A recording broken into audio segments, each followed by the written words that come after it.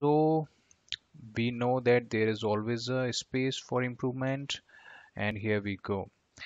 VTP pruning is something which is there in the VTP for the proper utilization of everything when we talk about VTP and when we talk about the switches. So VTP pruning helps improve proper allocation and use of network bandwidth by reducing unnecessary flooded traffic such as broadcast traffic, multicast traffic, unknown and flooded unicast packet. VTP pruning is disabled by default in Cisco switches. So now let's understand what they are saying about VTP pruning.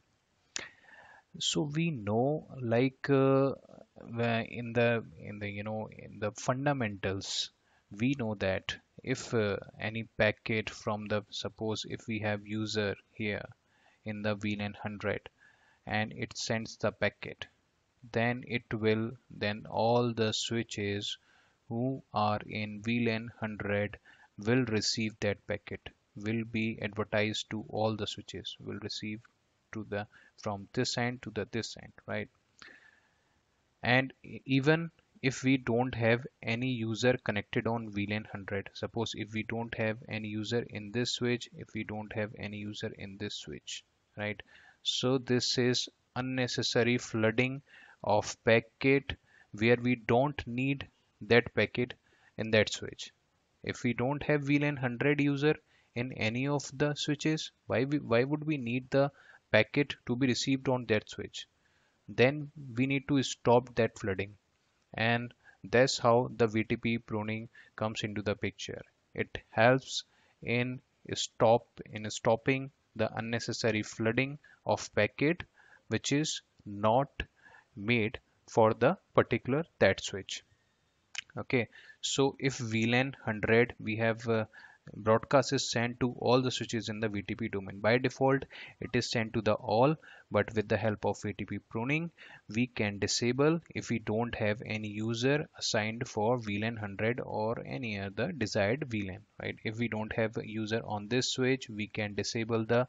So what it will do, it will just come into it and forward it. It will not forward anything on its ports if we don't have any user, if we don't have any machine connected over VLAN 100, right? It will just receive and forward it, will not forward to any of the port of the switch, right? So that's how VTP pruning works. So it is, by this you can see that yes, we can see the proper allocation of the resources, proper utilization of the resources, and thus we need improvement in everything. So VTP pruning should be enabled on VTP server. All the clients in the VTP domain will automatically enable VTP pruning by default. This VLAN are pruning enabled. So this is a normal range VLAN, but VLAN 1 cannot be pruned because it is administrative VLAN.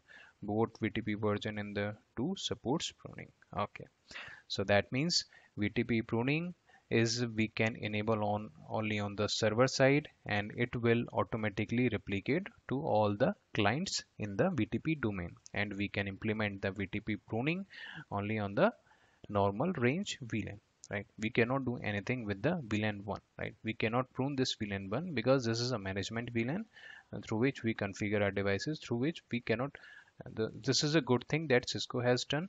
At least they are not stopping anything. Like if they would have done included the VLAN 1 as well, and if by mistake someone has pruned that VLAN 1, so the packet would not be reaching on that switch, and that can like a proper completely isolating the switch from the environment. So they protected us thanks to Cisco, right? We have caveats over here. VTP client will move to the transparent mode if there is any failure during updating VLAN database received from server. Oh, nice.